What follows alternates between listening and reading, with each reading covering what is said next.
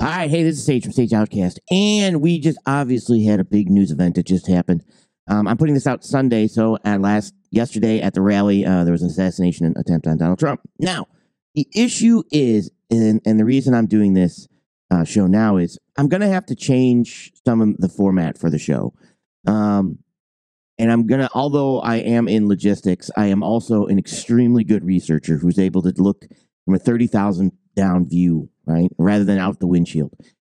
So some of the stuff that we're going to have to look at is the reality of this, because this is going to fuel a lot of emotions and things like that. And I get that. And people say, hey, well, you're a Biden supporter, you're this, and you're that. I'm not. And the issue is I'm a policy supporter, and I look at the reality of things, and I think that's what we're losing right now.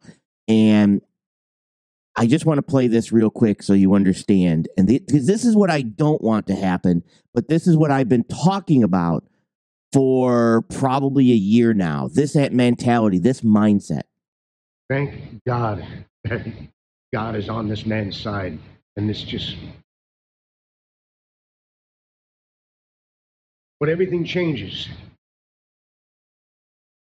Now,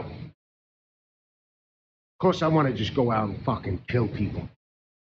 Like 200 million of you patriots who are locked and loaded, ready for this moment. And I call on you and I beg you, I'm asking you, just hear me out. Just hold off. Just hold off. Because this changes everything. This is what I'm talking about. This mindset that this changes everything, and that we are now in a different place. For both the good and the bad. I beg you folks, us folks, who are ready to hold off. He's okay. He's going to be okay. We got that. Hold off.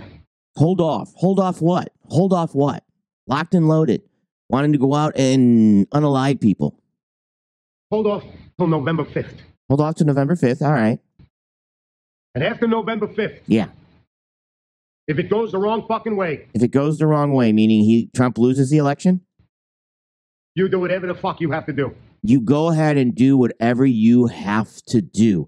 This is the mindset of the people that I was been talking about for over a year. That people basically say, no, that's not what's going on. We're fine. It's never going to happen.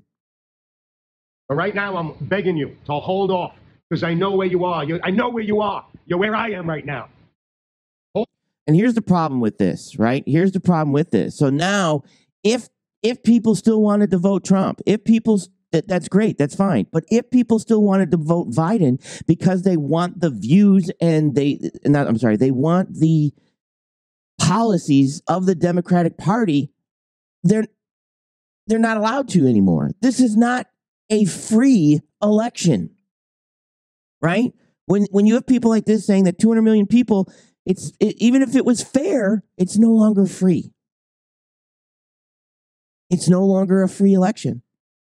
Now, the person that shot was a Thomas Cooks, and he was registered Republican. But even being registered Republican, I'm looking into stuff that he might have been working for the Democratic Party in regards to helping people vote and getting out on the streets and things like that.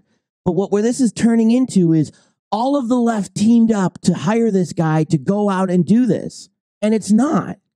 It's not. All over X, we're seeing this. All over X, if you're pushing the mentality that all of the left did this, or this was an individual who did this, who may have been left, may have been right, may have been middle, but this was an individual. And his views don't represent my views. But that doesn't mean that people shouldn't be able to have a free and fair election. And free means I can vote the way I want to vote.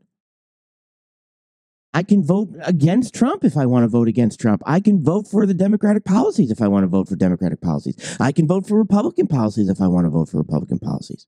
And if I make those choices that are against yours, I don't want you to gear up. So I'm going to have to start to do a show breaking down the reality of things and trying to actually see if we can pull apart some of this misinformation that's being thrown out there to fuel the divide. Because everybody says they're trying to divide us, they're trying to divide us, they're trying to divide us. So if you're not coming to the right, if you're not over here on the right with us, then we're being divided. Well, maybe those people just have left-leaning views.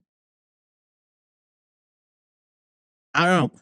Let's like I said, I'm going to start doing a show. People, I hope you watch. And it'll be call in, and I'll set it up where you can call in and we can do some stuff. But if not, I just got to do it. I just got to do it from here till election time. Age out.